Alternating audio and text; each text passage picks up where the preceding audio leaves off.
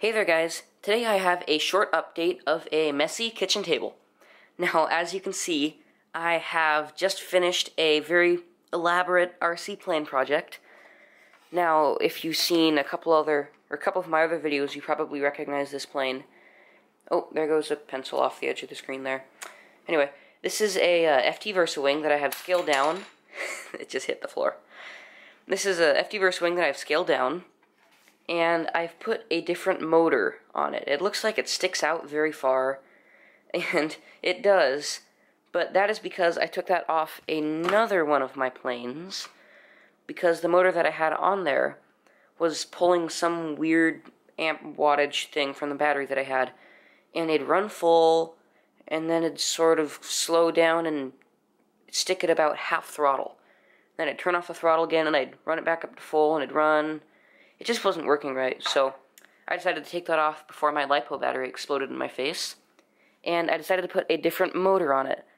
Now, the reason that I'm filming this at a messy table is because, for one, it's late at night and I just finished the project. I don't want to clean it up yet.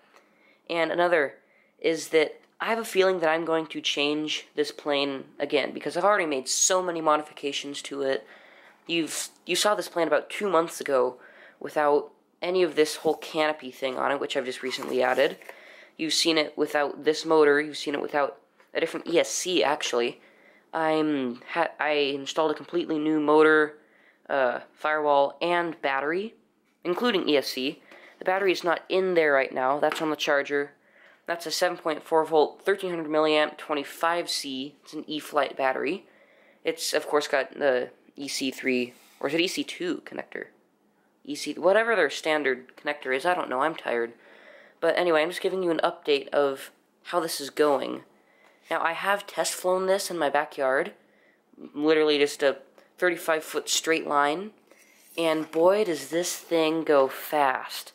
Or at least compared to my other motor that I had on there, because at about a quarter throttle, it goes about 15 miles an hour. Now, that's not saying that 15 times 4 is the top speed of this, because I'm sure that won't be.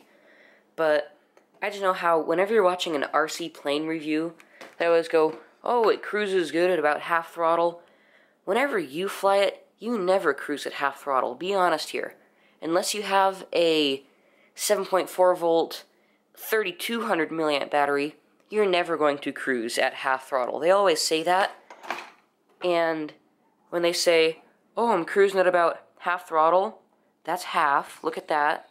A little notch on the side. That indicates, trust me, they're up here. Oh, I'm cruising at about half throttle. Okay, that's half. Really make a comparison between the two. But I have a couple of friends in the RC hobby, and they say that they never cruise at half throttle either. So I think that it's just a big conspiracy of them trying to make the plane sound good. Okay, what? That was a big rant that I went on. Anyway, that probably added some character to the video, but I figured that I'd just give you an update for... Oh, my hot glue gun's still plugged in here. Anyway, that's blah blah blah. I've talked enough. Update on this plane, I'll probably change it. This is not final. Hope you enjoyed. Goodbye. I'm so tired.